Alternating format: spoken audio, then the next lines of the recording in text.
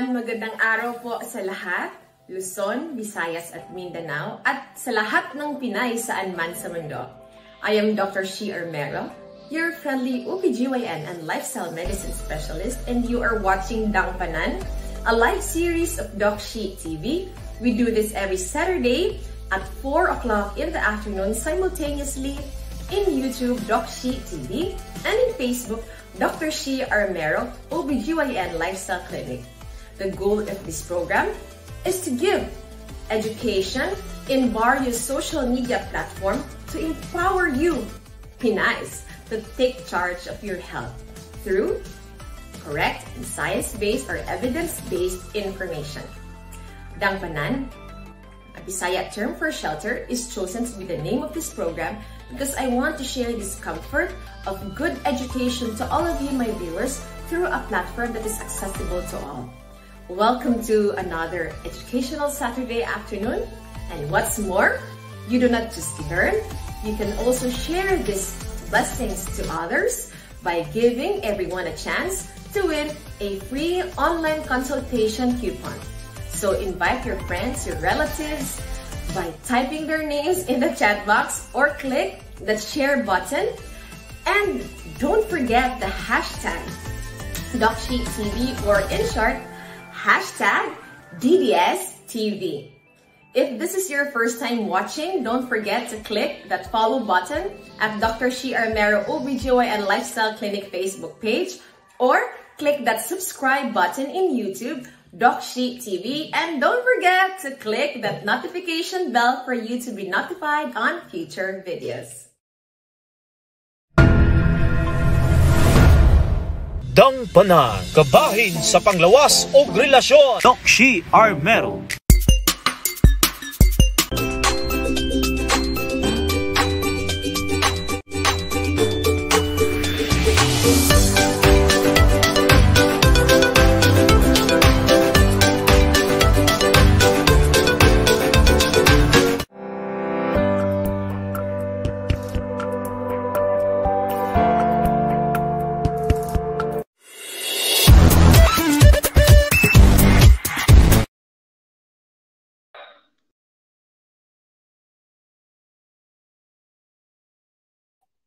Good afternoon, good morning, good evening po to all our Pinay viewers.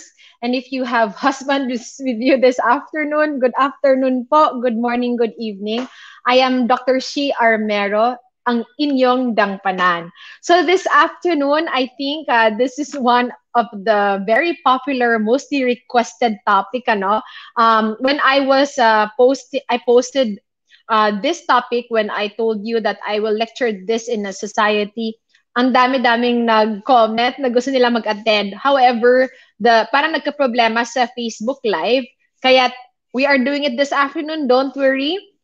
Most of the slides that I put there, andito pa din. Konti-konti lang yung na-remove ko because it was meant for practitioners, your physicians. So, ngayon, this is really for lay. But before we go there, and before we move on to your favorite segment, yung tama o mali segment, let us greet our, let us greet our viewers. Wow! We have, the early birds. Hello, Ate Jean. Good afternoon. Watching from Bohol. Thank you once again for being with us. Yes, Grace. Grace has been our regular classmate, no? Every afternoon, watching from Lahog. Thank you very much once again for being with us this afternoon. Also, Jessa. Okay, si Jess Samba. Where are you watching from, Jess? I'm glad to have you this afternoon. Also, Julie May. Hello, Julie May.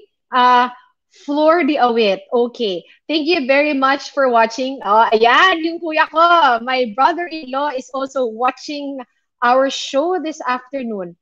I hope I am clear. I hope my connection is good. Okay. Yes. From Dalaget. Wow. Hi, Jess, I really want to go back there. One time we just went to Osmeña Peak, and then when we went home, we brought a lot of fruits and veggies from your market. Ang dami-daming affordable doon. Wonderful, wonderful place. Also, sino pa ba? Ayan, ang dami. Hello, Prish. Thank you once again for watching. Oh, may taga-Misamis tayo. Um, yes, Maria Liza is from Misamis Oriental. Thank you for watching. If this is your first time, click the share button naman para mas madami pa tayo this afternoon. Share the online live. Okay, so tell your friends na yung topic natin ngayon maganda. Okay. All right. Okay. Hello, Loida. Gapo, from where are you? Thank you for watching. Oh, we have from Davao. Angelique, thank you once again for being with us. I'm seeing familiar names here. From Mandaue also, Grace. Hello, Grace. Okay. Okay, Shanine Ferrer. Okay. Wow, thank you, thank you. Hi. Nag-wave siya. Hi. Okay. Maayong hapon. Oh, hello, Jen. You're watching us again. Thank you very much. Okay, so this is one wonderful topic talaga. And I hope kahit hindi kayo, you share to your husband, to your friend, whoever, who needs this one. And then later on, I will answer questions, though may ano na tayo, no? May na-select na tayong questions from the Facebook page, but we still continue to answer Facebook Live questions. So you can type in your questions ahead pag may question na kayo in your mind, or if you have questions in the lecture that I will be showing you shortly. So I think we are ready to show hello, Maria Aaron. Thank you for watching us this afternoon. We can show already our topic this afternoon.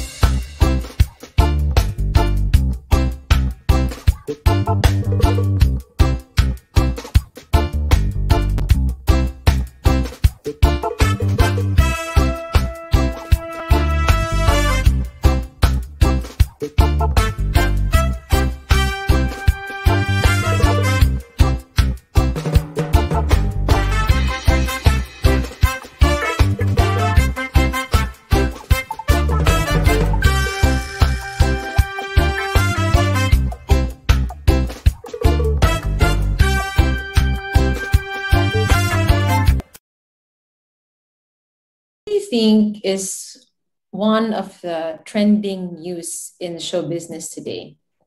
Let me show you a picture. You know them? These are the couples, Jesse and Louis. So they are popular with the hashtag Jess Got Lucky. Here in the Philippines, two of the most common reason why family gather is either during a wedding or in somebody's death. But more importantly, it is the wedding. No matter how small the wedding, the family loves to gather together. And marriage has two components, or there are two aspects of marriage. The first is the unitive aspect, and the second is the procreative aspect. However, what happens when the couple will lose the procreative aspect?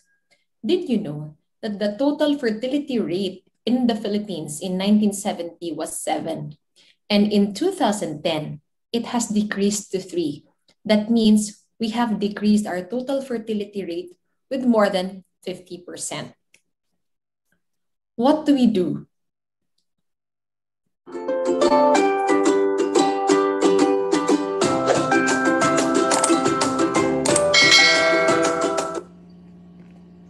Hi, I am Dr. Shi Armero, and you are watching Doc Shi TV, and we are going to discuss the road to forever, ? What if I'm infertile? What if we are infertile? What if we have a difficulty getting pregnant? So instead of talking about road to forever, today we will talk about road to fertility, what you need to know, the lifestyle medicine way. So there are a lot of questions already coming in, asking me about what's the difference between a lifestyle medicine specialist and just an obstetrician gynecologist. So today, you will see the difference of what that icing on the cake is all about. So let's start with a case. Okay, I love to talk about actual cases. Mr. and Mrs. AA, who are married for the past 18 years, whereby Mr. AA is a 34-year-old entrepreneur. He does not smoke. He does not drink alcoholic beverages, and his body mass index is 22. So for those who are very conscious with their weight, I think you are familiar with the body mass index. You divide the kilograms over the height in centimeters squared. No, in meters squared. So that's how you get the BMI. While Mrs. AA is 30 years old, gravida 3 para to 2012, that means she had 3 prior pregnancies, but only 2 came to term because later in the case, you will see that Mrs. AA had a miscarriage. So she was a resident physician then. She occasionally drinks alcoholic beverages. She is a non-smoker. However, her BMI is higher than Mr. AA's, which is 24.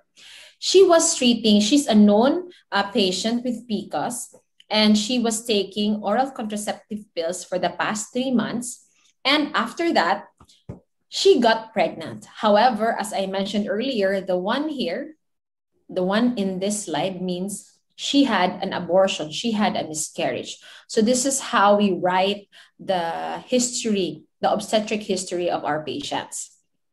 Now, Mr. and Mrs. AA have been trying to conceive because their eldest is already 8 years old at the time, and their second child is already 5 years old. So they have been trying to conceive already for quite a long time.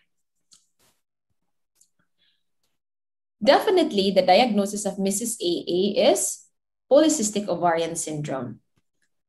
However, could Mr. and Mrs. AA also suffer from infertility? You might think, hindi naman yan infertility, doc. May mga anak naman sila, may 2 na nga prior. However, as you can see in the case, it has been 5 years and wala namang control si Mr. and Mrs. AA. At bakit hindi nasusundan?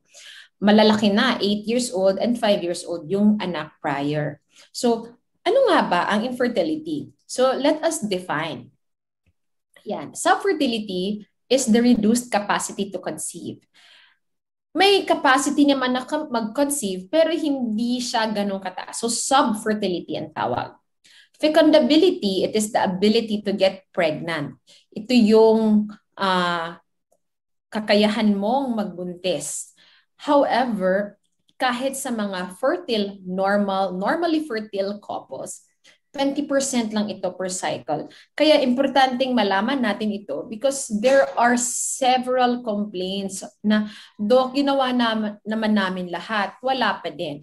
So perhaps they belong to the 80% because again, fecundability is only 20% kada cycle.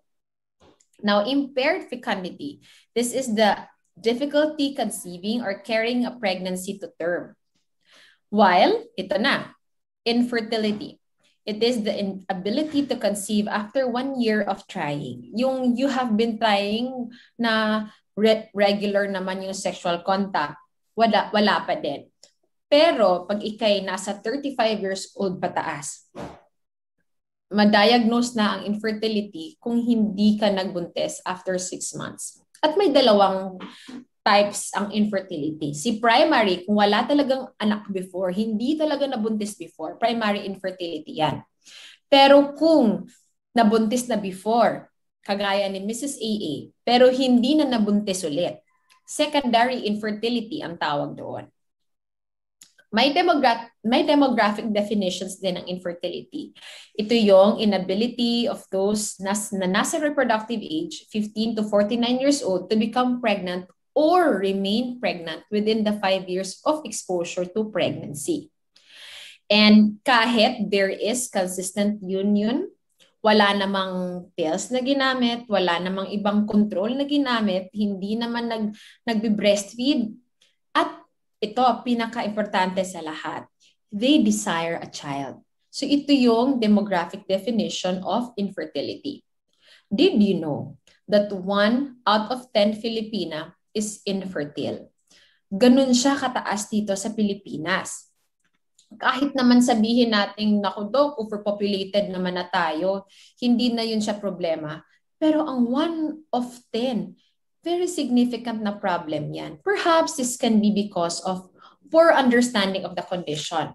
Yun na siguro, because mas nakikita natin ang problema of overpopulation, hindi na natin napapansin na may problema pala of infertility. Kaya may lecture tayong ganito this afternoon, today, because I want you to understand the gravity or the weight of infertility. Kahit sa Pilipinas. Siguro pangalawa din, kasi ang dami nating myths, yung fertility myths, yung pinaniniwalaan natin na probably because may ganito ka or hindi mo to ginagawa, kaya ka hindi nabubuntis. May isa akong alam. Yung sabi nila, hindi ka pwedeng you're not allowed to keep dogs as pets kasi nagko-compete daw yan sa baby kahit hindi ka nabubuntis. So I know of a couple like that. Gustong-gusto nila yung aso. Pinamigay na lahat, wala pa din. Alam niyo kung bakit? Because yun, may problema pala si Mrs. Ito din, meron ding isang myth. Ilang bata na ang pinatira sa bahay nila para lang mabuntis si Mrs. Wala pa din. Isa yun sa mga myth natin. Siguro kung alam natin na may ganitong problema, mas maaga yung pagpapatingin natin sa doktor, mas maaga ang paghingi natin ng tulong. Ganito ang culture natin sa Pilipinas. Kaya nga, we are doing this awareness lecture para doon. And worse, alam nyo ba, 1 in every 4 couples in developing countries, kasali na ang Pilipinas, had been found to be affected by infertility. Ganun kadami. So, ganun ka-problematic si infertility. Ano nga ba ang barriers to pregnancy? Number 1, poor education. Ito, lack of awareness. Hindi natin alam na hala, infertile pala ang diagnosis sa akin or subfertility pala. Number 2, higher cost. Doktora, mahal mabuntis ngayon. Hindi pa siguro ngayon lalo na pandemic. Yan, very common. Number 3, employer support. Dito kasi sa atin, parang nagiging disadvantage yung paghahanap ng work pag nabubuntis tayo. So yun, we lack employer support. Siguro pag may company na who supports pregnancy, nako, swerte-swerte mo.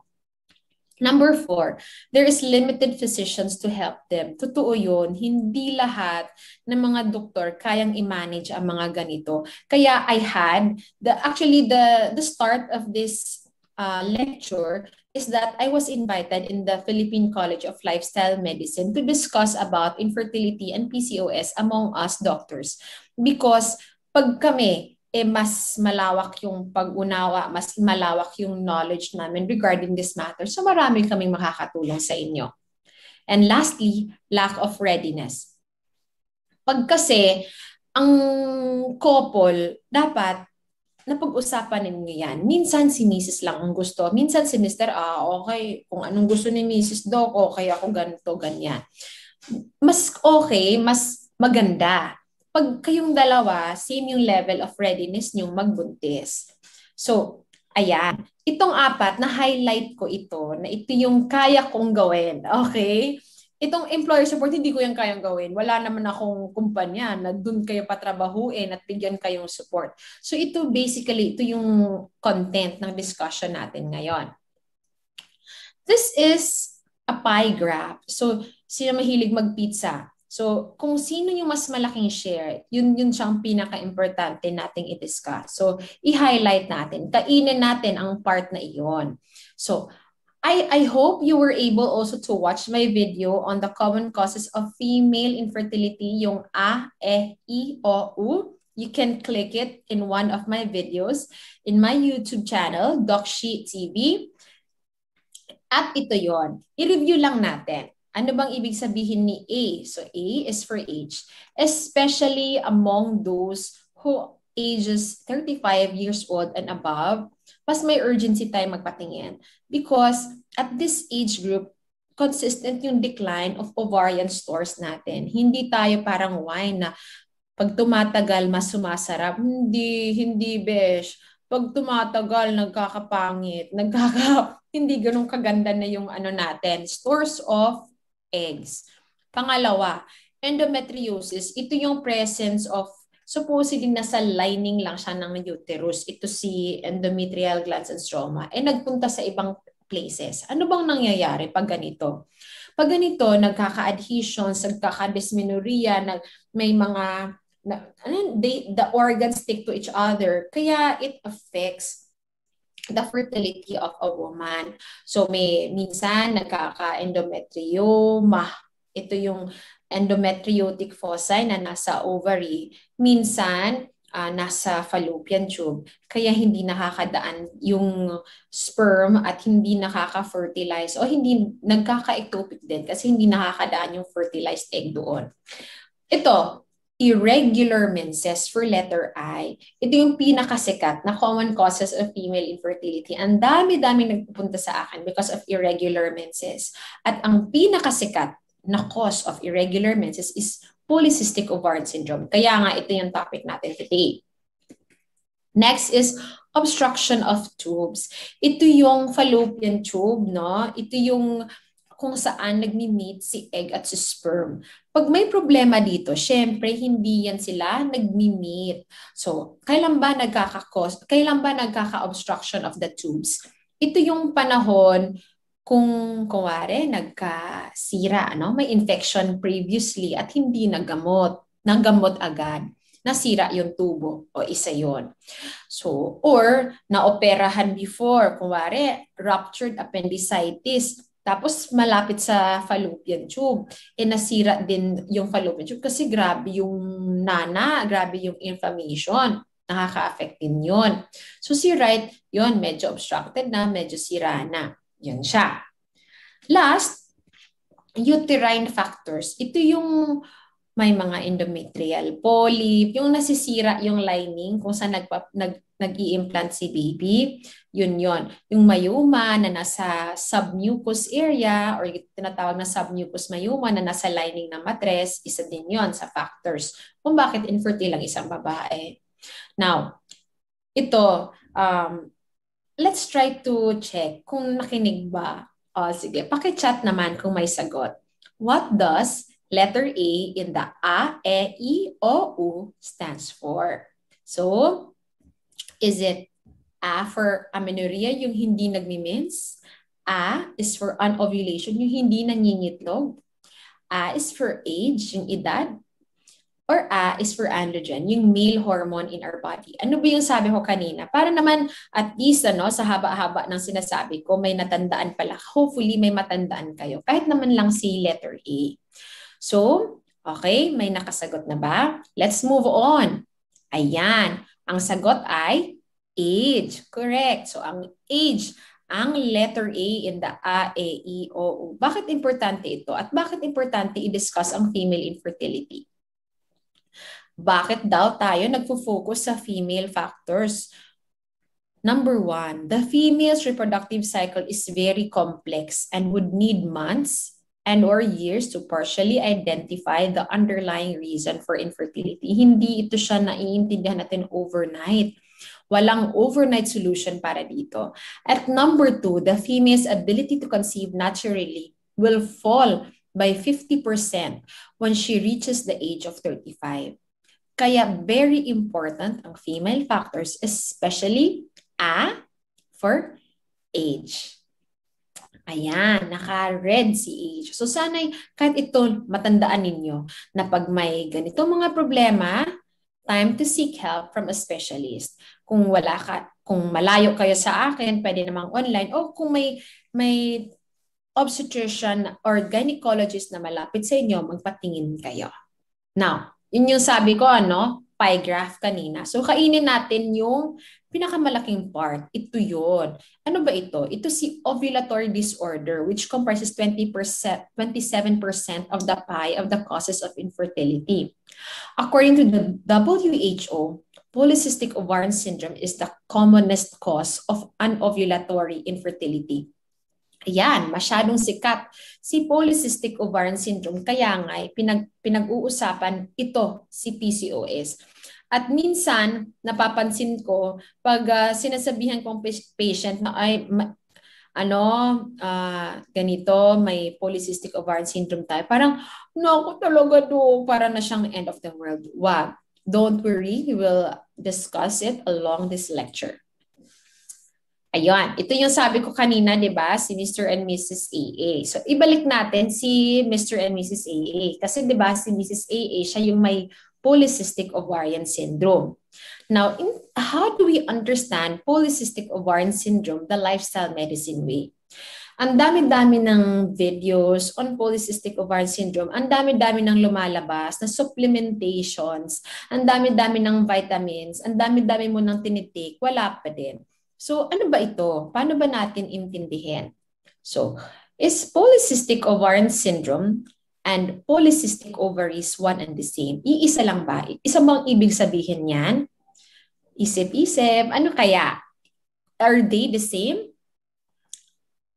No, they are not. Because ang polycystic appearing ovary ay si ovary lang. Ito siya yung nag-arrest, yung pag-develop ng follicle. Instead na from immature, nagiging konting mature, tapos hanggang naging mature, tapos hanggang namatay siya.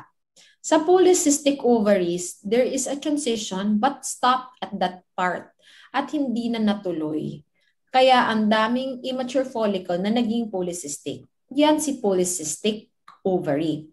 Pero si polycystic ovarian syndrome ay may kasamang polycystic appearing ovary at meron ding ito ang dami-daming complaints na kasama doon. Did you know again that PCOS affects 1 in 10 women? Kaya siguro yung infertility 1 in 10 women din, because PCOS is one of the most common causes of female infertility.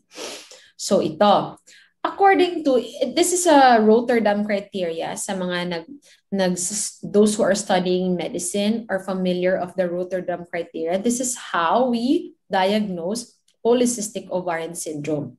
May video na din akong ganito at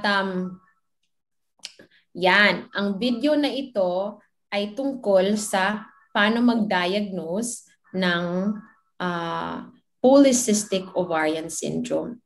Number 1, oligo or anovulation. Ano ba ito? Yung sa mga babaeng hindi nagmi-mens, isa itong factor, or hindi, isa itong criteria. Now, pangalawa, yung mga signs of AHA. Ano ba yung AHA, Doc?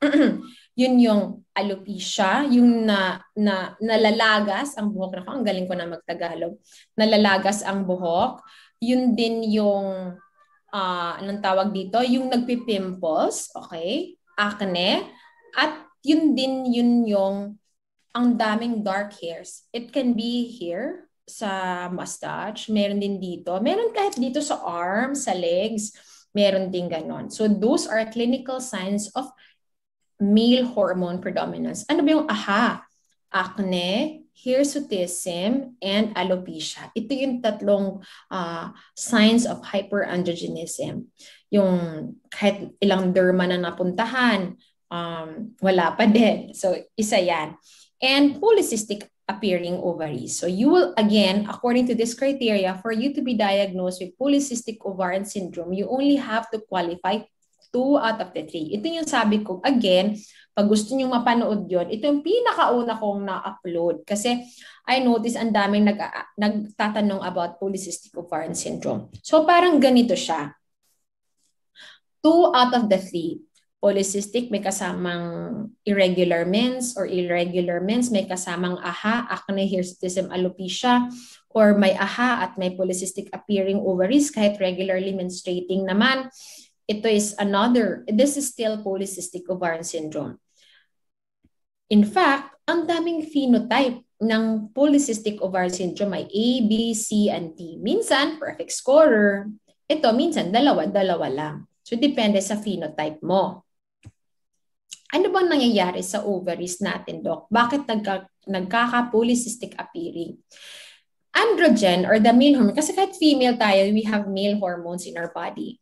Now, androgen is being converted into estrogen sa ovaries. Estrogen is the female hormone. So, kahit may male hormone sa katawan natin, will not turn into male, hindi tayo nagiging lalaki, because we can convert it to estrogen. Ang tawag doon, aromatization. Kaya lang, pag there is too much androgen, nawawala ito na process at ang male hormone, it remains to be a male hormone at hindi na naproproduce ito si estrogen. So wala ng estrogen, wala ng female hormone in the ovary. So ovary yung pinag-uusapan natin. Ito kasi yun. Saan ba nanggaling si androgen dog? Bakit ba may androgen tayo? Bakit ba may male hormone tayo? Because sa cholesterol, saan ba cholesterol? Sa pagkain. O yan, may cholesterol tayo. Huwag na tayong masyadong medical kasi lay naman yung audience natin. In the adrenal gland, sabihin natin adrenal, yung nakatungtong sa renal, nakatungtong sa kidney na organ. Siya yung nagko-convert cholesterol into androgen, into male hormone, at doon nga sa ovary nako-convert si estrogen. Kaya lang, pag sobrang taas ni cholesterol at sobrang taas ni androgen, ano nga yung sabi ko sa previous slide? Nawawala si estrogen or the estrogen decreases because hindi nabablock nga yung pathway. So, saan tayo magkukuha ng estrogen ngayon? Dito, extra ovarian conversion of estrogen dun sa mga fat sa katawan. Yung mahilig kumain ng high cholesterol food, nako-convert pa din yun into estrogen sa fat cells natin. At ito yung nagkukos kung bakit kumakapal yung lining sa uterus. At yun, hindi yun healthy. Kasi dun gusto ng cancer cells sa makakapal. So sa makapal na lining ng uterus, dun sila pupunta. So ito yung nangyayari. No? Sabi ko, adrenal, yung nakatungtong sa kidney. May conversion tama sa ovary, pero may conversion sa periphery doon sa fat cells at nagiging estrogen pa rin. Pero hindi siya ganun ka active compared sa estrogen na dapat palay sa ovary natin. Kaya kahit may estrogen, hindi nakakapangitlog yung ovaries natin kasi hindi nga siya as active as the one produced doon sa ovaries na estrogen. Kaya nagiging polycystic. Normally, ganito ito eh. Dapat very high estrogen para mag-cause ng ovulation, mag-LH surge. May mga hormones tayo na mag-cause ng ovulation. At ito. But in polycystic ovarian syndrome, 1, 2, 3, wala, ganyan. Hindi lang 4, 5, 6, 7, 10, kundi 20 immature follicles ang nakikita sa ovary sa isang polycystic appearing ovaries. Ito siya. Okay. So, ito yung na sabi ko, no? Androgen or the male hormone causes manifestations such as acne, nagpipimples, grabe, yung dark hair, yung may iba na may hair sa kilikili na sobrang itim, at yon alopecia, nalalagas ang buhok. Ito yung parang grade. Kami, mga doctors, we grade your hirsutism. At because we are Asian, a score of above 3 will already give us a diagnosis of hirsutism. Yung isa, one of the signs of male hormone predominance. At kung napapansin, nasa center yung adiposity or yung fat, yung sabi niyo bilbelly. Hindi naman ako masyadong malaki, Doc, pero grabe yung pagka-bloated ko, yung bilbelly ko masyadong malaki. Ano bang nangyayari pag we are obese? Ano bang nangyayari sa mga overweight na PCOS? Ayan. Ito nga, nasabi ko na, no, yung nangyayari sa ovaries natin at saka sa adrenals natin, tumataas ang male hormones doon. Now, ang problema, sa fat cells din, may conversion din nangyayari. Nag-i-increase yung estrogen lang, hindi balance. So, may mga tanong, Doc, hindi naman ako ganun kataba, pero bakit may insulin problem ako, binigyan kong metformin ni Doc, ganyan. Because visceral fat, yung fat na nasa viscera, sa mga organs natin, mas grabe yung contribution nila sa pathway na ito. At lastly, itong sa liver natin, I noticed din may mga patients na elevated yung liver enzymes nila because nga may mga nagiging fatty yung liver. At other than that, itong sex hormone binding globulin, ito yung mga clingy dapat sa mga hormones. Kaya ba sex hormone binding globulin? Clingy sila sa hormone. But because of obesity or hyperinsulinemia, yung may problem sa blood sugar, nagdi-decrease sila. So, hindi na sila masyadong clingy. Kaya masyadong free. Diba? Pag si boyfriend, hindi ka clingy, masyadong free si boyfriend. Saan na siya nagpupunta? Ganon. So, parang ganon yung analogy. At ayan, nagkakakos ng unopposed estrogen. Ang dami-daming problema pag may unopposed estrogen. Isa na doon, yung endometrial hyperplasia, yung preliminary sa endometrial or cancer of the uterus, or pwede ding cancer of the breast. Yan. Kasi takot tayo sa cancer. Sabihin na natin ganon. So, the most popular destructor of insulin receptor, ito yung may mga borderline na high ang sugar, or ito talaga yung mga diabetic. Ano bang most powerful destructor? Overnutrition. Yung masyadong maraming kinakain, yung kain ng kain, at mga unhealthy naman. So, yan. So, obesity can cause all those effects cascade. So, to recall, ito yung normal. May different levels of estrogen, dapat balance. But in polycystic ovarian syndrome, it's the male hormone that predominates. Kaya, nagiging mukhang lalaki tayo. Yung malaki yung katawan, nagkaka-mustache, nagkaka-pimples, kumakalbo. Ito, excess androgen and excess insulin. Kasi nga may problem din with sugar. Nagkaka-problem din tayo sa sugar. But ito, mas importante, lalo na't sa layman. Dok, totoo bang namaman ng PCOS? Oo, totoo. Totoo bang nakaka-PCOS ang stress? Opo, totoo. Inflammation can lead to increased male hormones in the body, or stress can increase male hormones in the body. And of course, lifestyle factors. Gaya ng ano yung kinakain mo, nag-i-exercise ka ba, etc. So yan, ang dami natin na pag-usapan. Yung sa brain, yung pagre-release ng mga hormone, yung sa insulin, sa pancreas, yung sa ovaries, sa adrenal. Naku, pwede na kayong mag-medicine. Sa liver, yung sex hormone binding globulin. Sa buhok, nagda-darken ang buhok. And of course, the conversion of estrogen in the fats which are weaker estrogens. Kaya hindi nakakapag-ovulate. So anong gagawin natin? Ito na. Dapat yung management natin directed towards the consequences. Ang dami-daming consequences ng polycystic ovarian syndrome. Other than nakakahiyang masyadong maraming pimples, nakakahiyang ang dami-dami nating hair, ito, infertility, diabetes, meron ding nakakakos ng hypertension, depression, at ito yung sabi ko, endometrial hyperplasia or cancer. Pero dahil ang topic natin about infertility, so infertility yung i-emphasize ko. So ano bang i-request ng isang doktor? At least, ito transvaginal ultrasound, test for sugar. So kung napapansin nyo, hindi lang fasting blood sugar, 75 grams OGTT talaga yung nire-request ko.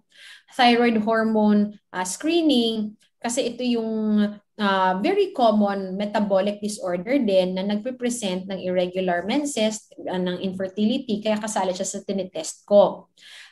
Lipid profile para malaman ang cholesterol, because sa nakikita natin, ang pinaka nasa taas ng algorithm is elevated cholesterol, kaya kasali siya. Sabi ko kanina, tinitest natin ang liver function, so ito si SGPT. And itong last, may or may not. Later na yan, no? Ito muna ang mga basic natin. So you will know what's really the problem. Now, if you can see here, this is an algorithm of how we treat polycystic ovarian syndrome. So nakikita natin, yung lifestyle modification is nasa taas. Ayan, very on top. Kaya lang, after that, depende kung anong gusto natin, fertility or not seeking fertility, magpatingin talaga sa OBGYN. But if you would like to emphasize on lifestyle medicine, lifestyle modification yung direction natin, because it's at the top of the algorithm, meaning kailangang ma-address yan para we can follow through the algorithm. And who can help you? Visit your lifestyle medicine obstetrician gynecologist. Yan ang difference. Because lifestyle modification is the cornerstone of treatment of PCOS and infertility. Alam nyo ba na weight reduction is the first best treatment, especially for obese women. kahit 2 to 5% lang of reduction, your metabolic and reproductive function will already increase. May mga tanong din about the diet, but according to this reference, the significant overall decrease in caloric intake is more important than the specific composition of the diet. Kasi ang dami-dami nang lumalabas ngayon, ano? So, yon. Although, ito din, may mga patient talagang ganito kasi nagbabasa din, di ba? Doc, hindi mo ba ako i-metformin? Ito, although treatment with metformin can facilitate weight loss primarily by suppressing appetite, the overall effect is modest and inconsistent. Meaning, hindi talaga siya assurance, no? Na it can treat because inconsistent and modest. Ito yung mga popular treatment for those PCOS patients and with infertility. But hindi ko na yan iisa-isahin kasi obstetrician gynecologist na ang magpe-prescribe niyan sa inyo. Now, this is a common question. Doc, when will I stop taking the pills? And when I stop, will I become pregnant already? Ito yung very common question kasi minsan din nagmamadali tayong magbuntis. But let's hold that. Because now, we will already talk about PCOS and pregnancy. Ano bang nangyayari pag PCOS ako at pinipilit kong magbuntis agad? Can PCOS cause miscarriage? Nakaka-cause ba ng miscarriage ang may polycystic ovarian syndrome? Yes or no? Try to guess lang Guess mo lang ito. Yes or no lang naman. Pili ka lang. Ang sagot ni Doc Shi ay yes. According to the studies, polycystic ovarian syndrome is associated with increased risk of miscarriage, gestational diabetes mellitus, hypertension, preterm delivery, and birth of a small for gestational age or large for gestational age infant. Ibig sabihin, kahit sabihin natin na kapag shortcut tayo at nabuntis tayo, hindi siya assurance na walang problema during pregnancy. Ang karamihan talaga nagkaka-miscarriage. Nabuntis sila pero napupunit. So mas nagiging traumatic tuloy. Traumatic pa yung pagiging polycystic ovarian syndrome patient niya, nabuntis siya, tapos nakunan pa. Look at what happened to Mrs. AA. Diba?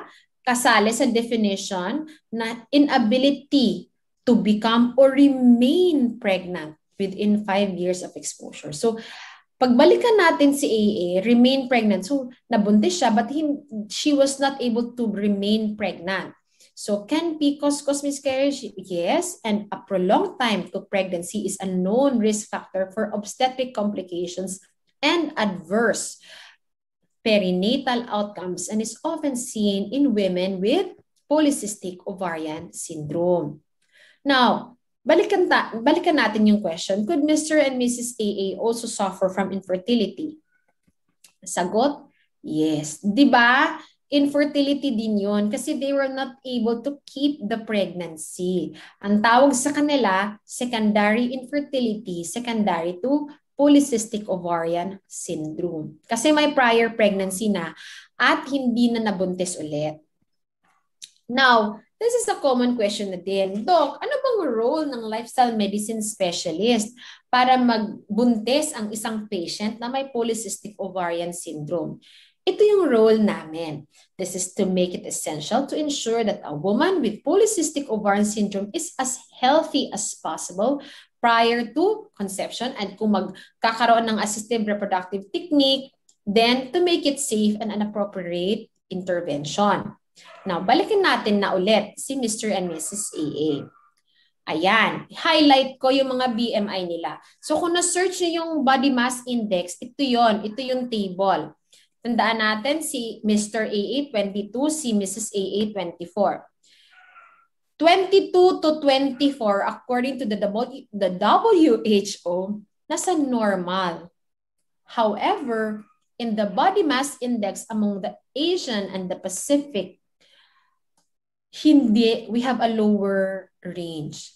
Si Mr. AA, yes, nakaya pa no, sa normal, but nasa high normal.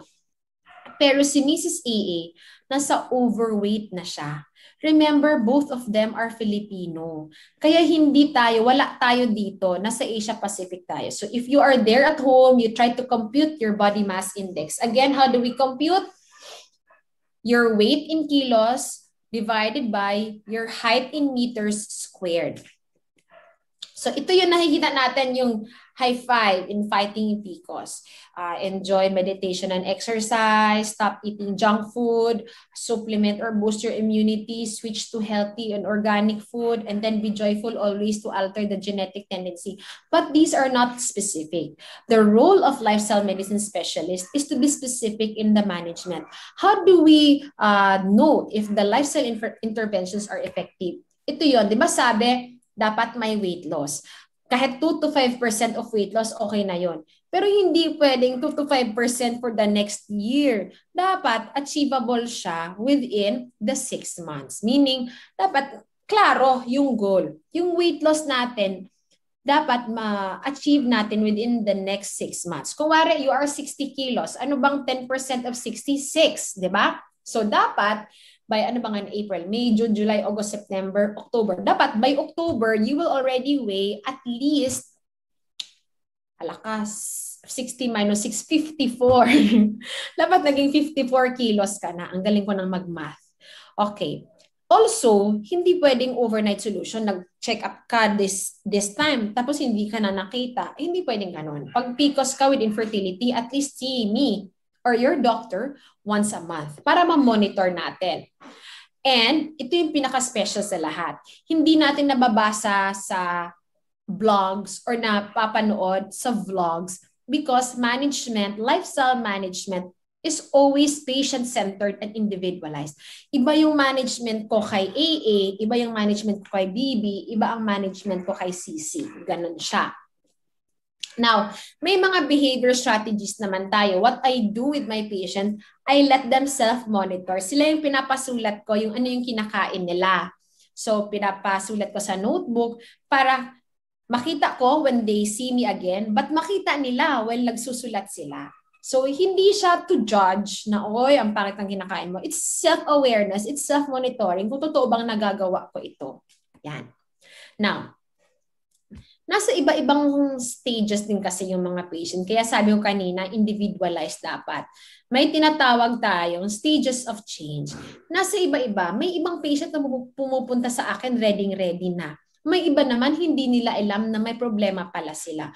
Or may iba na medyo alam nila pero hindi masyado. So depende kung saan kayo dito, dun din nagdidepend yung management ng isang lifestyle medicine specialist.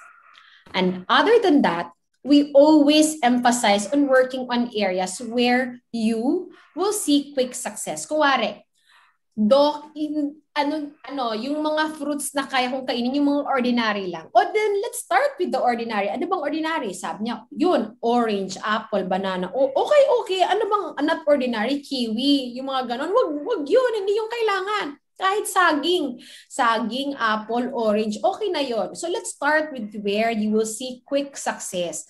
Kaya nga kailangan you communicate well with your obstetrician gynecologist.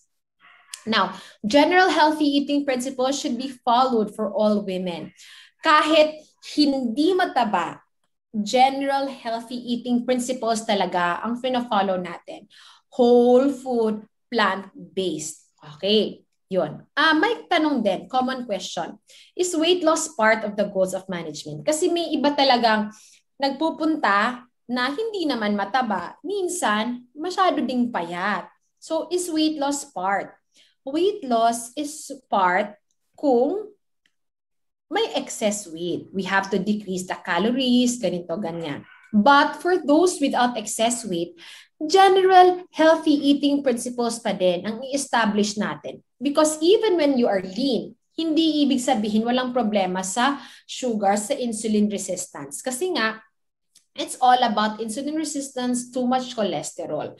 Kaya importante, healthy yung diet natin. But hindi na mag-lose ng weight. How about exercise?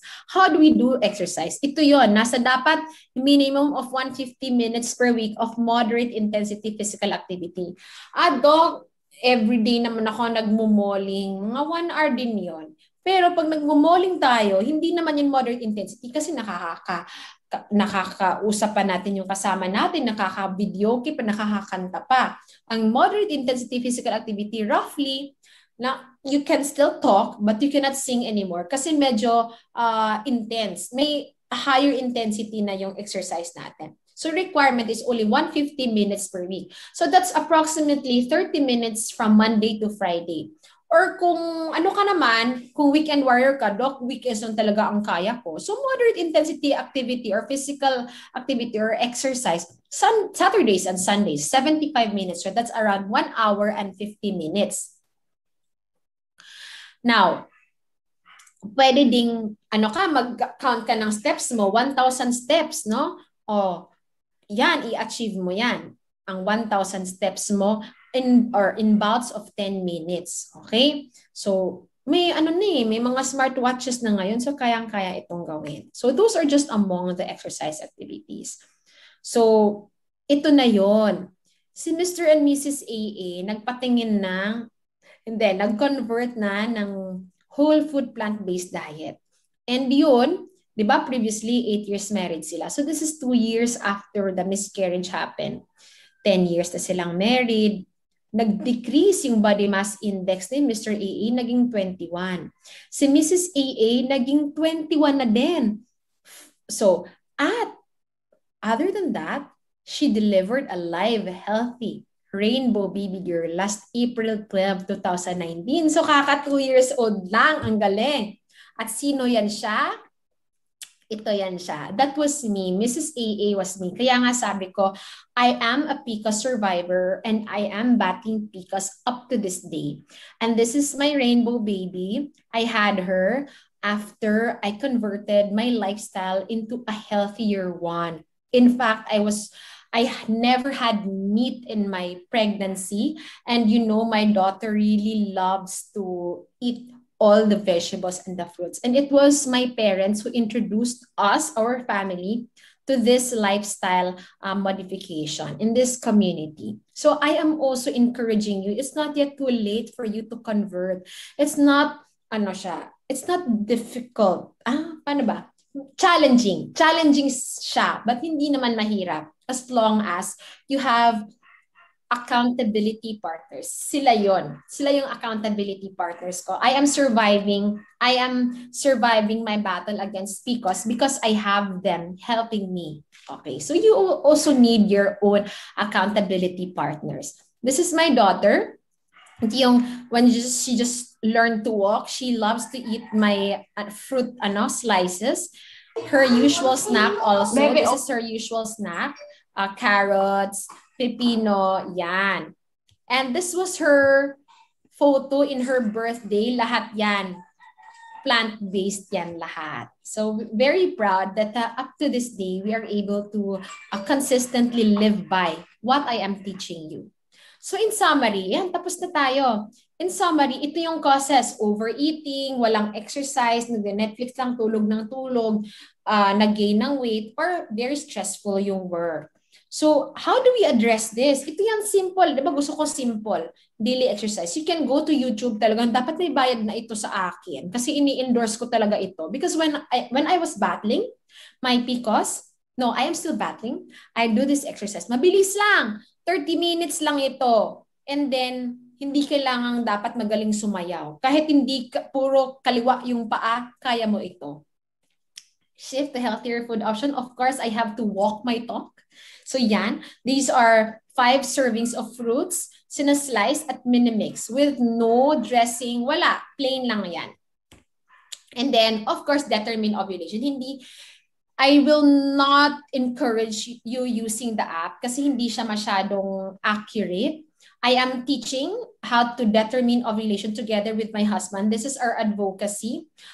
We always require the presence of the husband and the wife. If you notice, naka-pair yan silang lahat, whether physical or online. Kasi ngayon, online na ngayon, di ba? So my patients really come to me, both husband and wife. Yan yung request namin so we can manage you properly. Remember that in Psalms, sabi dito, But the Lord can also turn a barren wilderness into an oasis with water. He can make springs flow into desert lands. Kasama din ng lifestyle modification is that we have to have faith in somebody up there who will help us with this. Yung efforts natin, dapat may kasamang prayers at may kasama na ding faith. Na truly, this will happen in due time. So to summarize na talaga, super summary na ito. How do we fight infertility among those with PCOS? Prepare and assist couples with the necessary information. Ito yon, may information drive, awareness drive tayo to be tested.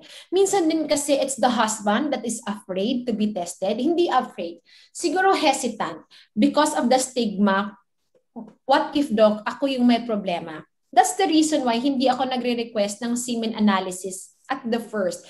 Because yung mga patients ko, siguro you notice, hindi ako nagpapasemen analysis agad. Because I want to gusto kong makuha yung loob ni husband muna bago tayo magre-request ng semen analysis. Para kahit anumang result ng semen analysis, hindi siya mag-withdraw from the management. Because siguro culture na din yan. Culture kasi ng Pinoy na dapat yung male partners natin strong, walang problema. Kaya ganyan siya. No? So we have to understand also where we are coming from. Kaya hindi natin, let us not carelessly not consider the culture also of Filipinos. Next, communicate. Communicate information to significant others. Hindi lang sa partner, pwede din sa family na may ganitong problema tayo. Kasi minsan nakaka-pressure family din. Ano ba? Kailan ba kayo manganganak? Wala na. Tanda-tanda nyo na. Wala pa ding baby. Minsan yun nakaka-offend yun. So awareness is very important then with the family members that hindi lang kayong nahihirapan, kami din. So please understand us. Okay? Overcome. Let us assist couples with infertility to overcome their symptoms and lessen related health risks. Yan. Healthy lifestyle ulit. Okay? And lastly, provide a support network to freely and openly discuss all aspects of infertility. Again, it's very important that you are comfortable with the obstetrician gynecologist na nilapitan nyo because you really have to discuss all these things. Okay? So, I saw this wonderful quote of Jane Goodall, but tweak ko konti. Only if we understand can we care. Only if we care will we be able to help. And only if we help shall we become successful in battling against PCOS and infertility. This advice or this quote goes out not just to patients, but even to family members, to husbands who are accountability partners of our patients. And if you think that this video has helped you, please click that subscribe button. If you are not yet a subscriber, click that subscribe button and the notification bell because I'll be uploading another video in the future. You share this to others to whom you think they need it. Once again, I am Dr. Shi Armera, your friendly OBGYN and lifestyle medicine specialist, and you are watching Doc Shi TV, your way of life. Bye!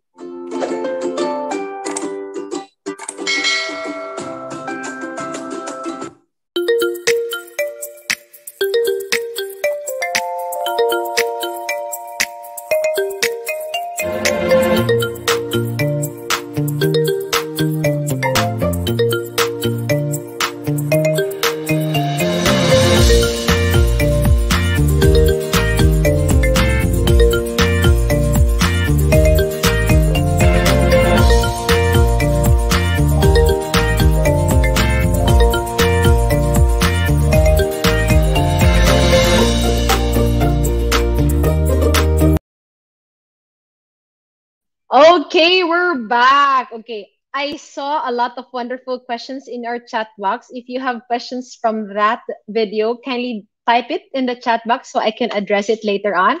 Because today, this part already of DANGPANAN, we will be doing the Tama o Mali segment where you will have the chance to win a free online consultation coupon.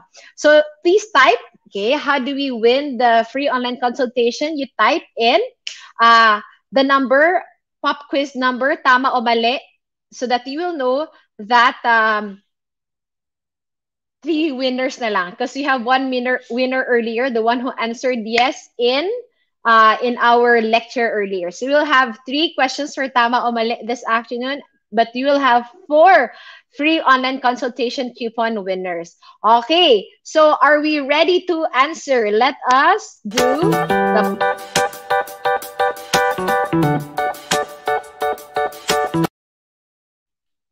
Okay.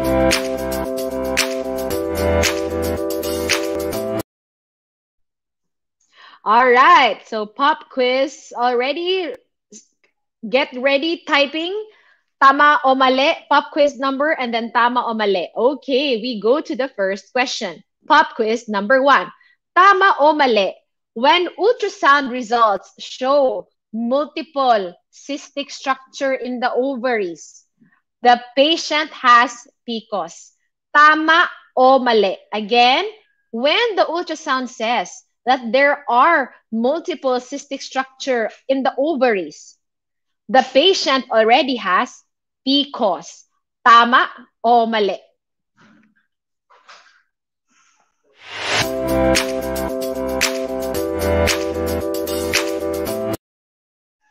Okay, so the answer for this pop quiz question is mali. Very good. Good job. Mali. Because polycystic appearing ovaries is just one among the criteria of polycystic ovarian syndrome. Again, there are 3. Polycystic appearing ovaries or the multiple cysts in the ovaries. Number 2, irregular menses, and the AHA or the male hormone predominance, acne, hirsutism, and alopecia. All right, very good. So keep typing so we can choose our winners. Now, the second question, pop quiz number 2. Question, PCOS is a hormonal imbalance disease. Therefore, hormone or contraceptive pill is the cure. Again, PCOS is a hormonal imbalance disease. Therefore, hormonal or contraceptive pill is the cure. PQ number 2 is tama o mali. Let's go!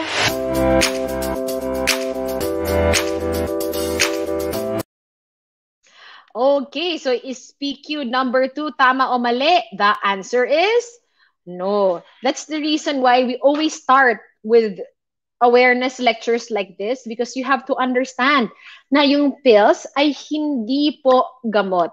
The pills is for us to help transition you to a healthier lifestyle. So, pero hindi siya pwedeng hindi kasali. In our management, kasali talaga yon. But hindi siya yung cure. In fact, kahit you are taking pills, which is I think I saw one of the question about it, even if you are taking pills at hindi ka naging consistent in the lifestyle modification mo, then wala pa din. When you stop the pills, your menses will come back to being irregular and it pushes you, it forces you to go back to the pills ulit. So, it has to come hand in hand. Modification with guidance with your obstetrician gynecologist. Kasi hindi din pwedeng you have just to pick any pill in the market. Hindi pwedeng ganon. Okay? Alright. So, pop quiz number 3. Tama o mali? All PCOS patients are either overweight or obese. Again, tama o mali? All PCOS patients are either overweight or obese.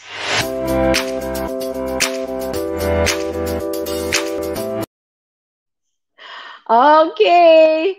Ano bang answer? Okay, very good. They're following the instructions. Very good, very good. So, pop quiz number 3, tama o mali, is mali.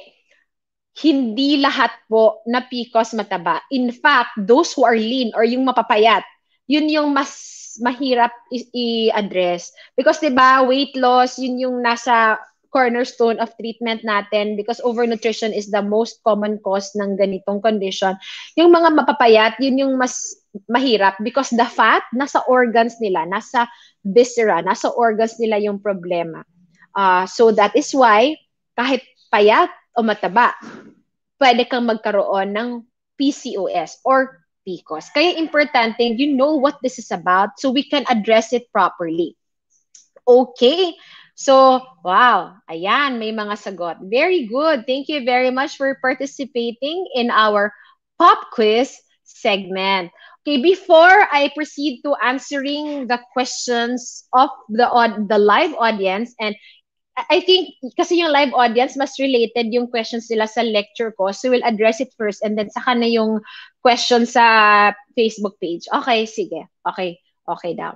So before I answer the questions, let me invite you to our next class next Saturday. We have a guest. He's a doctor of medicine also. He's majoring in addiction medicine. This is also his advocacy, and he will be joining us as we talk about pregnancy and battling addiction. So that will be next Saturday. So it's another good information drive for all of us. Kahit hindi tayo addict, may matutunan tayo. So ayan, okay. Thank you for sharing this Facebook, YouTube live, not to your friends. Continue clicking the share button because even when we are done with the live already, they can replay this video at a later time. Again, the purpose of this is to increase education, for you to be able to take charge of your health through correct education. So wala na talagang reason for you not to take charge of your health. So let's move on to Ask Dokshi segment.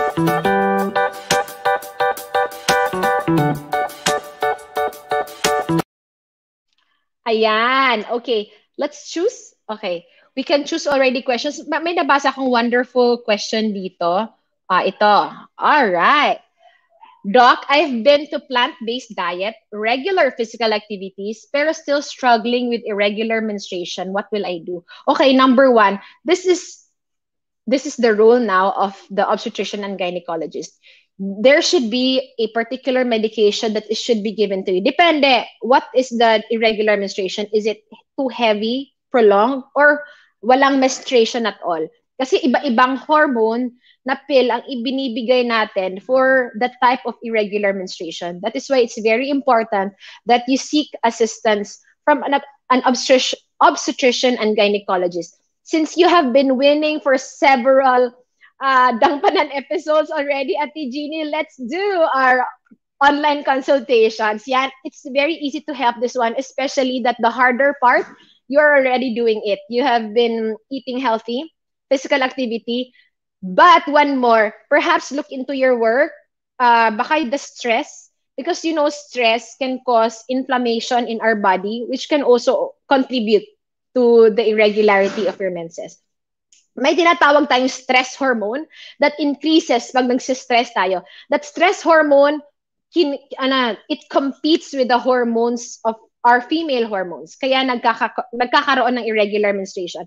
Kaya nga, when patients come to me, hindi sila nagme-mens, usual talagang question ko, are you under stress lately? Or are you experiencing chronic stress in your work? Or is there a very stressful situation at home or at the workplace that you are in right now? So kasali yon sa mga questions ko because stress truly can affect the cycle, our menstrual cycle. Ayan. Okay, I hope I was able to answer that. May another question? Okay, Doc, start na ako take og pills, regular na ako mag-mens, and almost more than 6 months na ako mag-take og pills.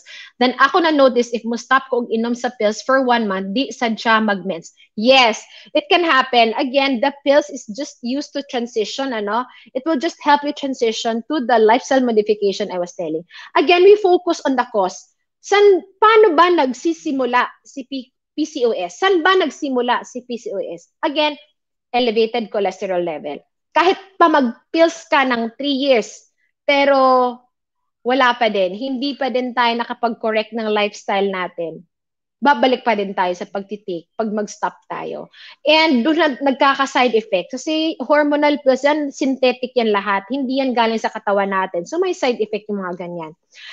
Again, it's never too late to restart a healthy lifestyle. Yun yung sabi ko, di ba? I too had a very unhealthy lifestyle.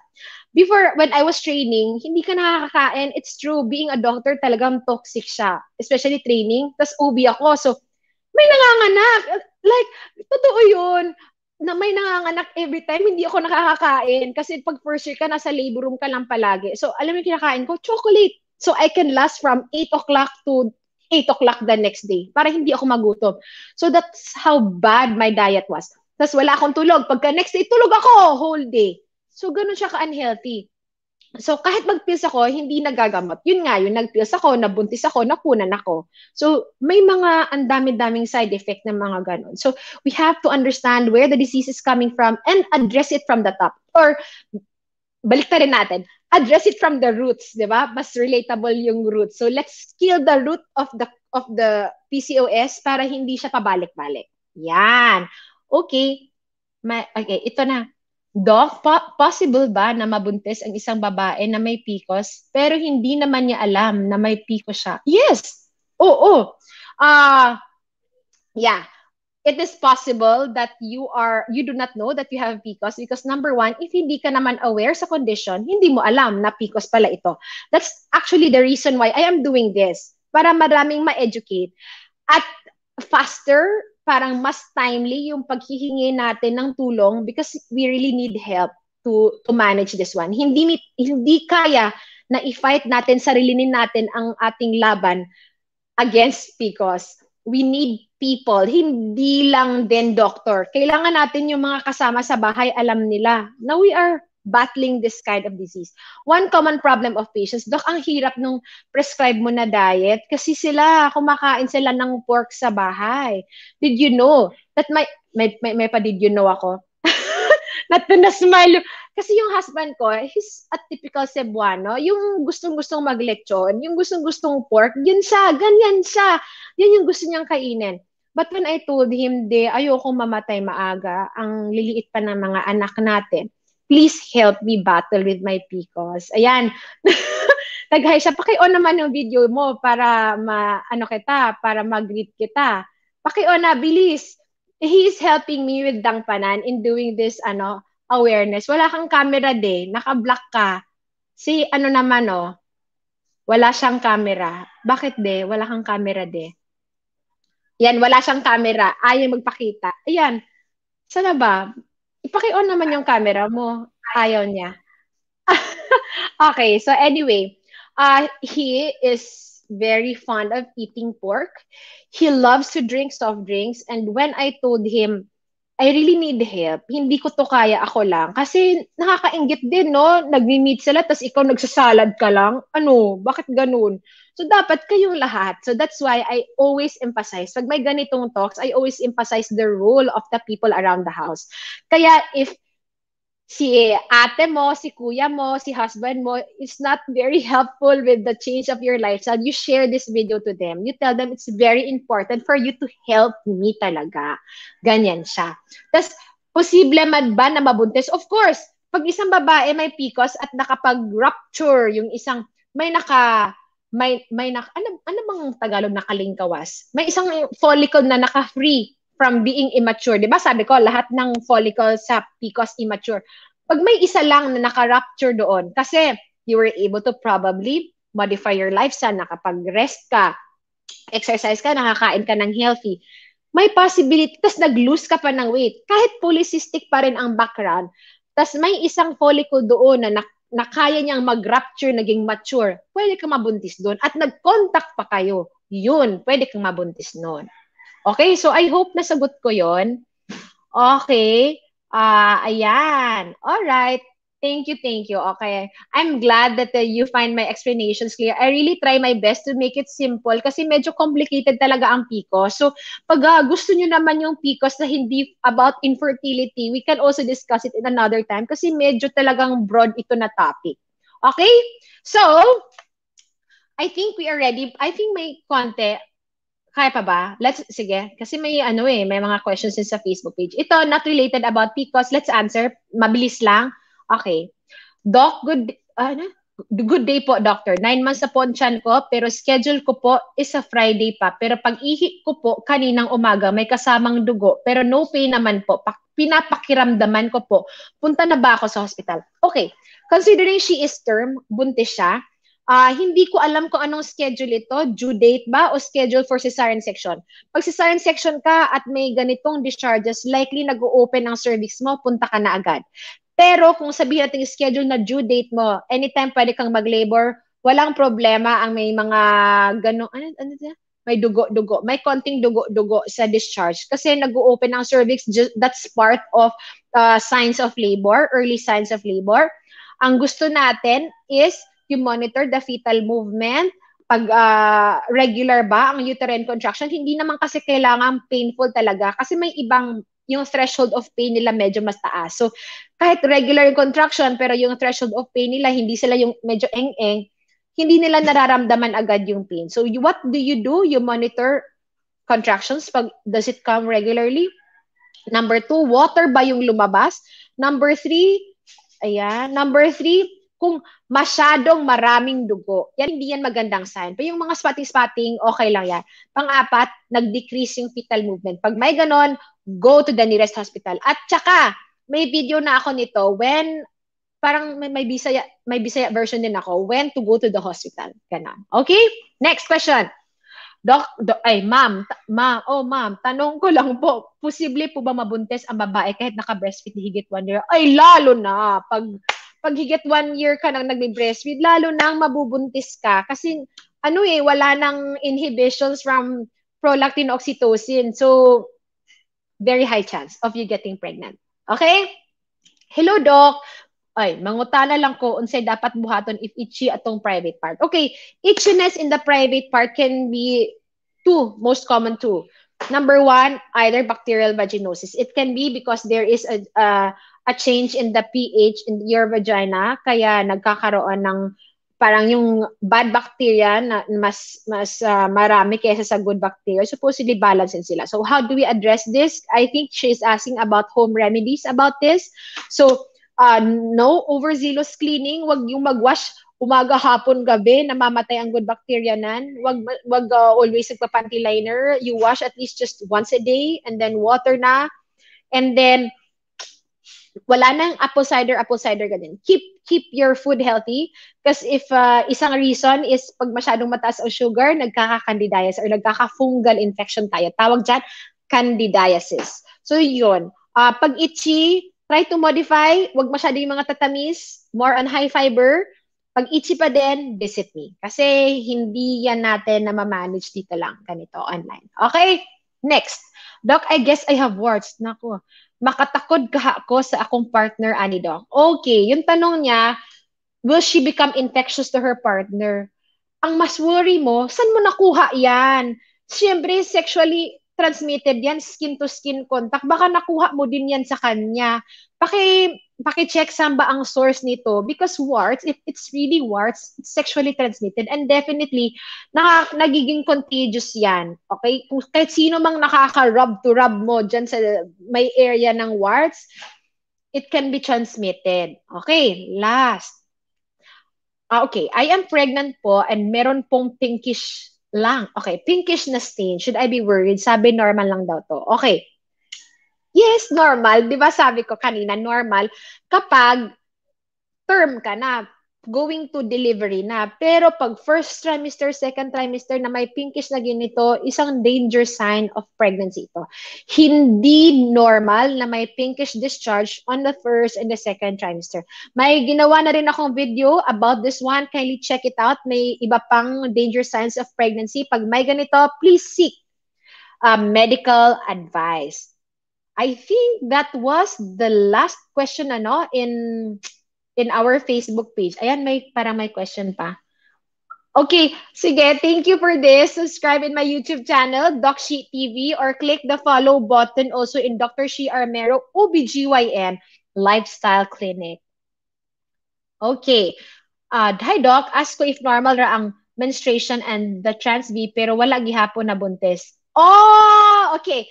Good question. Kasi may tinatawag tayong unexplained infertility. Kaya lang kasi the topic was PCOS. So, hindi ko siya na-include with the lecture. Because actually, if you can recall the pie graph na napakita ko, 20% of the causes of infertility is of unexplained factors.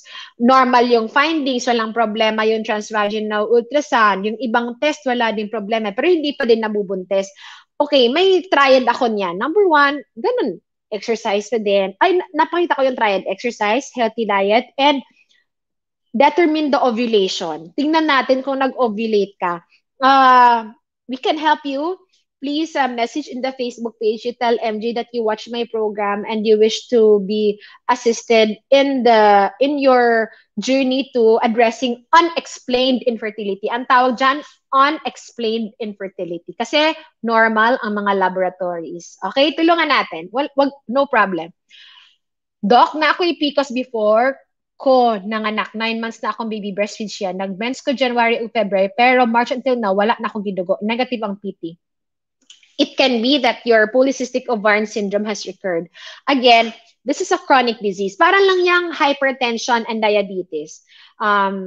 If you will not take care of your modification, bumabalik yan sila. In fact, ako, honestly, pag masyadong stressed, nagiging super heavy yung menses ko. That's why I joined, anong tawag dito? MSc, Mindfulness Self-Compassion Seminar, and it helped me manage my stress talaga. Parang it gave me another direction paano tingnan yung stress in a better way and how do I manage it. Parang ganun siya.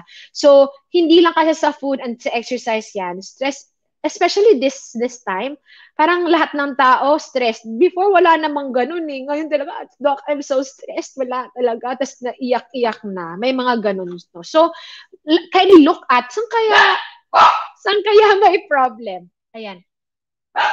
Oh, yes. Saan na yun? Si Jessa.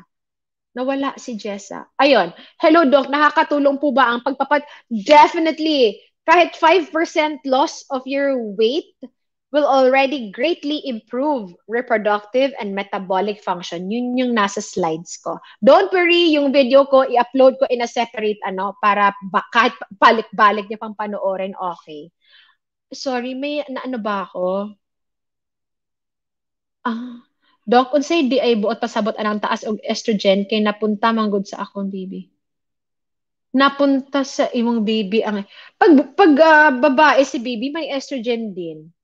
Ano kaya ito, no? Wilma, can you type again what you mean by your question? I'll look at it. Okay? Sige. Okay, Doc Shi, now I understand why you didn't recommend semen test sa akong hobby right away since all my lab test result was normal. Okay, yes, okay. That's the reason why. Kasi ibang culture natin, di ba? Filipino culture is different. We have to understand them. Again, let's not be too much impatient to be in a hurry. It will really come. Huwag mag-alala. Medyo challenging nga lang yung road natin, but don't worry, rest assured, mangyayari yan. In due time talaga. Let's just be positive, have faith, and then do whatever we can do. Pag hindi talaga, then we surrender. Pero pag may kaya pa naman, let's do it. But yun, slowly, surely, yung hindi nagre-relapse yung problema natin. Okay? Ayan.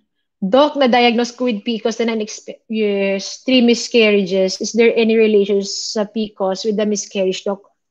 Burly, yes. Unfortunately, may maraming studies na, which I also showed earlier. Baka hindi naabutan ni Burly, but yes, unfortunately, PCOS. Like me, nagka-miscarriage ako nga before nitong rainbow baby ko. That's why I'm always, hindi naman always, I tell my story, I give my testimony for you to know that it's not yet too late. Nagka-miscarriage ako and it was the turning point bakit nag-convert talaga kami into a healthier lifestyle. It was very traumatic for us. Ako obstetrician ako pero my God, sabi ko ayoko maulit ito. Parang ano ba sa Bisaya ba? Naunay ko sa ako ang profession. Ano ba ito sa Tagalog? Hindi ko alam. But yun. So, there are also other causes of miscarriage. Perhaps we work it up and then we'll help you with it. Okay? Let's talk about it. Okay? Okay, Doc, once or twice a year ako mag-mens. tas moabot og 14 days og heavy bleeding, tas tanag insig, tas tanang sign sa PCOS na anak ko. Nana ko'y daghan buhok na nubo sa akong breast ug karon masakit na akong puson. If mag-asnat ko og bugat, like 1 gallon lang, please help me. Okay, Jessa, I hope you were able to answer one of the tama o mali, and then if you wish, sure, we'll have a free online consultation with you. If not, and you are not from Cebu, you are far from me. If you're from Cebu but in the province, we have a virtual online consultation available. You can click on our page, Dr. Shi Armero OBGYN Lifestyle Clinic. You can search this in Facebook. And then our booking assistant will be very glad to help you, assist you with the booking process. And then let's help you. Kayang-kaya. We can do this. Okay? Okay. I think we have one more. Normal rabat. Ay, sorry. Hi, Doc. Mayang hapon. Naalang ko gamay na concern. Normal rabat na, Doc. Nagikan sa akong pagpanganak. Kawan pa ko giregla sa akong baby karon na mag 3 years old na. Ako asya gilutas sa iya edad is 2 years and 3 months. Hangtod karon wala pa akong giregla og balik mag 1 year na gikan sa akong pagregla. Normal ra ba or nagmenopause na ko daw? Okay. Let's muna. She was breastfeeding. Okay, if you're breastfeeding, there's a chance that you will not have menstruation. But kung nag-start ka nang nag-mens at nawala yung mens mo at hindi ka na nagbe-breastfeeding, we have to look at the reason why. Yung menopause kasi tawag dito, average age ng Filipina nasa 47, 48. If you are still less than 45 at may ganito ka na, hindi yan siya physiologic, because menopause is physiologic. It will happen to us whether we like it or not. As we reach this a particular age, may menopause tayo. But if less than 45 at may ganito, we have to work up what's the cause. What's the cause of that one? Okay, I think, ayan na, we finished all the questions. Thank you very much for your very, very kind attention. Let's reveal our winners. I hope we have our winners already. Okay, sige, are you ready? Let's reveal the winner of yes. Yung hindi yes, yung age pala. Okay, the winner for the question age. Okay, may medicine student akong nanonood. Hi, Pat. You won the first question is you'll have a free online consultation with me. If not, then you can share this coupon to others who would want or who needs to have this online consultation. Again, it's transferable. And then we move on to the first pop quiz question. Our winner, hi Jade. Jade Carlon is the first pop quiz winner who answered mali. And then we move on to the second question. Second question, our winner is, wow, Mia, you won pop quiz number 2. Mali. Congratulations, Mia. And our third winner is, hi, Grace. Ayan, nanalo ka na. Pop quiz number 3, still mali. Congratulations to our 4 winners this afternoon.